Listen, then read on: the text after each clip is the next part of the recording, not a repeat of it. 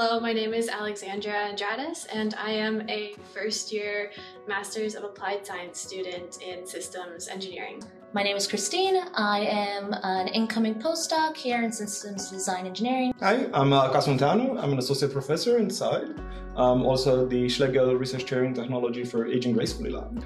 So in our lab, we work on a variety of projects looking particularly at digital technologies, emerging new digital technologies, voice interfaces, virtual reality, and we're, in a way, across all the projects in our lab, we're challenging the notion of older adults as being technology illiterate. So my research area focus is in voice user interfaces and generative AI technologies, and using that to do storytelling with older adults in kind of retirement settings and at home. It's of interest because I think about like the stories that older adults have to share, and the ways that we connect with them, and trying to capture those stories in a clear and understandable way is very important. They have a lot of knowledge that they could share with us, and kind of having something that could go into their homes or connect with them either virtually or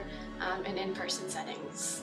I do research on the conversational voice interfaces, particularly how do we design them and how do we aid designers in making them usable for many different populations, from vulnerable populations to the general consumer public. How do we allow people to manage their own security with these interfaces?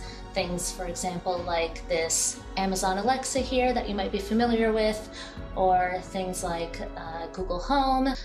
They're huge consumer devices, and it's not totally clear how we manage the privacy, and it's something that's growing. So we want to be able to make managing privacy and security more accessible and more transparent. Yeah, so I've always, once I started my grad career, I really enjoyed working with conversational voice interfaces. They're such a new technology, there's so much potential with them, and there's so much we're learning about how to use them and how to design them.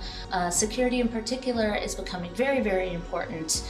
And it's growing both concern in public and in research. We want people to be able to use them more, and in order to do that, these are concerns that we would like to and need to address.